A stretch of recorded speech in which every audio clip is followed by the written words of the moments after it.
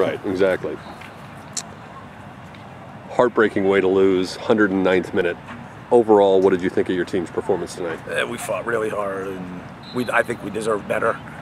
I think a draw probably was a fair result. The game was really even, really hard played. I think both teams, fought for the whole time, and I thought overall it was a pretty good game. What were your biggest concerns about TCU coming into the game? You're breaking them down. They haven't given up a lot of goals, and they're really built just to defend. And they sit in and sit in and sit in, and they make it hard on you going forward. And they did limit the number of goal scoring chances we had. Now, I thought we had two really good ones that we probably should have put away, and we're not in overtime if that happens. Both teams had substantially more shots in the second half than the first. What changed that allowed things to open up? Yeah, probably a fatigue a little bit, fatigue, the players not being able to get there and press as much. But certainly the second half was a lot more end-to-end. Field a little bit soft tonight as rain hit a couple of times during the day.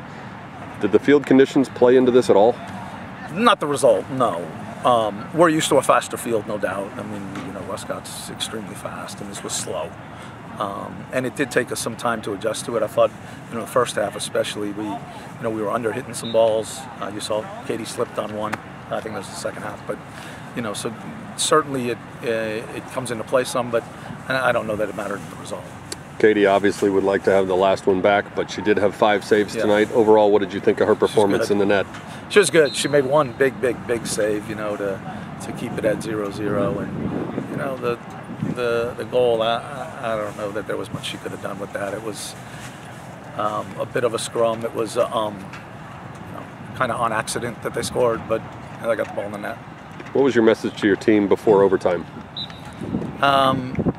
To really try to go out and dominate the beginning of the period, so that would set the tone for the rest of the period. And I felt like we did pretty well with that. I mean, I felt like we were on them a good bit.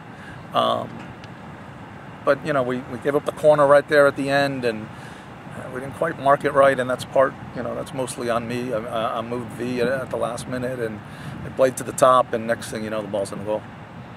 As disheartening as this is, now you've got to turn around and start conference play, going to South Florida. What's the key to rebounding and putting this behind you?